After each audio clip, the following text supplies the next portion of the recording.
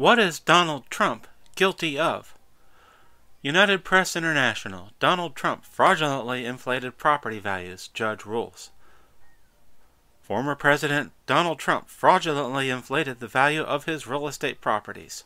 Supreme Court Judge Arthur Engoron of the 1st Judicial District in New York denied a motion for summary judgment from Trump's legal team and granted, in part, a motion for a partial summary judgment sought by James. Engoron canceled all the business licenses for Trump and his co-defendants. By losing his business licenses, Trump could lose control over his properties in New York. It was among the most significant penalties sought by Attorney General of the Southern District of New York, Letitia James, in her lawsuit.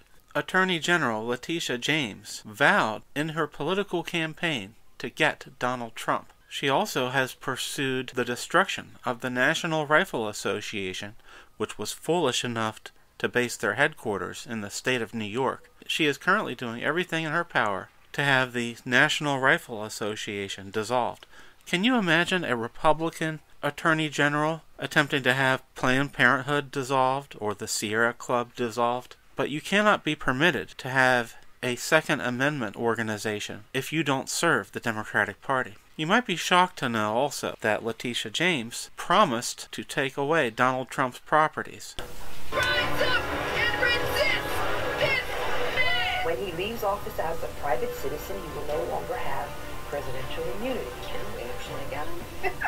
The New York Attorney General has joined the Manhattan District Attorney. Days of this president are numbered. Claims that you campaigned on a Get Trump agenda. And we will rise up together and we will resist this president. Bring him down! Now, the judge in question, the Honorable Arthur Engoron, he seems to be a fair person. I found a speech here where he's speaking to student judges. I didn't even know they were student judges.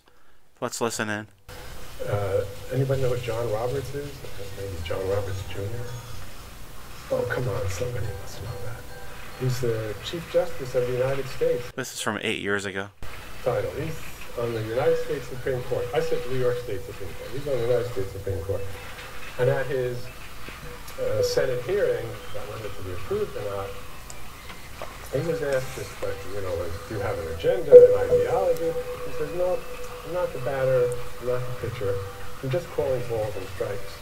And he's the umpire. And in fact, by the way, that's how I feel as a judge, although I usually use the football analogy. I'm not getting beat up out there. I'm just saying, was it a touchdown or not? Letitia James seems to have scored a real touchdown against Donald Trump. Look at that happy face. You and I are probably not experts on New York real estate law. So Trump's big crime here is he had false and misleading square footage of Trump Tower. He also inflated the values of the Mar-a-Lago residence in Florida. Did you know that a New York judge could say your value of a home in another state is something he can cite you for? I didn't know that. Let's just accept that we don't know as much about New York real estate law as this judge or the New York prosecutor, and just go back to the opening question. What is Donald Trump guilty of? It's very simple. Donald Trump did not obtain the permission of the Democratic Party to run for office. Had Donald Trump simply remained a New York real estate tycoon who donated regularly to the Democratic Party, including to Hillary Clinton and Chuck Schumer, none of these lawsuits would have been filed. None of these charges would have been made. Everything that Donald Trump has been charged with can be distilled down to one crime. He ran for office without the permission of the Democratic Party. Become president without the permission of the Democratic Party, and some local official will come and seize every property you have and destroy your life. This is the legal system in America in 2023, and this judge should have known better. Thank you.